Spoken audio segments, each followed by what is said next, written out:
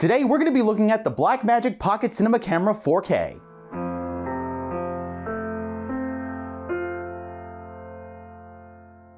Hey there, I'm Alexander Griffin, owner, CEO, and creative director of Dream Corridor Productions. As you heard in the intro, we're going to be taking a look at the one and only Blackmagic Pocket Cinema Camera 4K, a beast of a camera. So let's get right into it. Blackmagic Design boasts these features and more in the Pocket Cinema Camera 4K, and cameras within the Pocket Cinema lineup have been used on major films within the past 10 years, including but not limited to Logan, Don't Breathe, Jason Bourne, and Avengers Age of Ultron. So when I say it's a beast of a camera, I am not exaggerating. Now this camera is much more powerful than other consumer cameras and even some prosumer cameras. So let's take a look into the features of this thing. This is the user interface that appears when you look at the Blackmagic Pocket Cinema Camera 4K screen. So let's say I wanted to change my frames per second. So I can just click on frames per second. And if I want to go all the way to 60, I could do that. You have variable frame rates that you can choose here, as well as if you wanted to change your shutter speed to maybe a 96th or 24th, depending on how much motion blur you would like in the shot. Let's look at the ISO, same thing. You just go across the slider or you pick some of the presets. Same with the white balance depending on the time of day or the setting that you're in, as well as the tint. So if we go into this button right on the end here, we have a lot of options to be able to choose from here. So we can shoot for video, external video, or film. We can change the sensor area from 4K to HD, I believe it is. 24 frames per second for the project frame rate. And then you can record for a certain type of media device.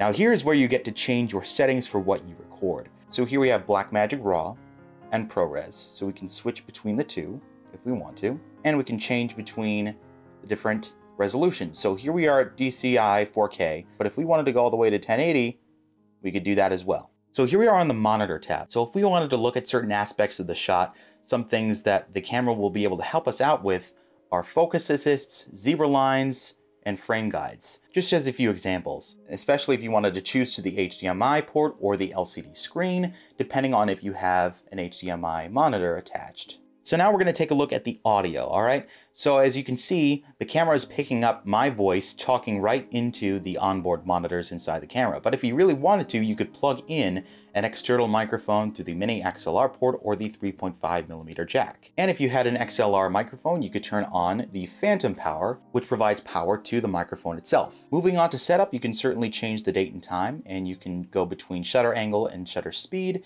as well as the language and image stabilization. You can set the function buttons for whatever you want. Right now, one of the function buttons applies a LUT to the camera. It doesn't apply it to the actual footage, but it applies a LUT to the camera, so you get to see a preview of what a LUT could look like in post. And depending on which button you choose, will toggle another part of the camera. If you wanted to create some presets, you could certainly import them into the camera. I don't have any of those right now, but if that's what you would like to do, you can certainly do that. Same thing with LUTs. You can choose which LUT you want, or if you preset and add some of those to your camera, you can do that as well. Now, a cool feature about this camera is that it records in what is called Blackmagic RAW.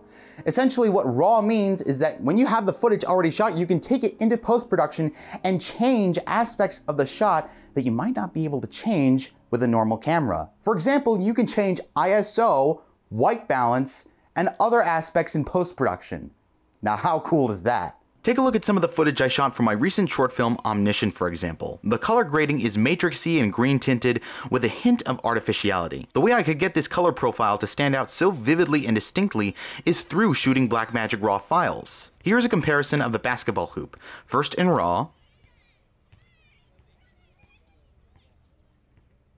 and then with the Lumetri presets I added in Premiere Pro. Looking at both in a side-by-side comparison, it may seem odd that RAW footage is better to work with, but in truth, it gives you an infinity of possibilities in post-production when working with color and LUTs. Now, this is an important thing to know about this camera. It has an active micro four thirds lens mount, which means it'll really only accept micro four thirds lenses. But right now I'm using a Canon EFS lens, 18 to 55mm by the way. So how am I able to use this EFS lens with this Micro Four Thirds camera? Well, with a smart adapter from Metabones. And this, my friends, is the Metabones Smart Adapter for Canon EF lenses to Micro Four Thirds cameras. So the cool thing about this is I can use both of my lenses, both the EF and the EFS lenses, with this adapter. And it is pretty darn reliable. So you've seen what this camera can do in a short film, but also with a talking head. Let's look at some fireworks.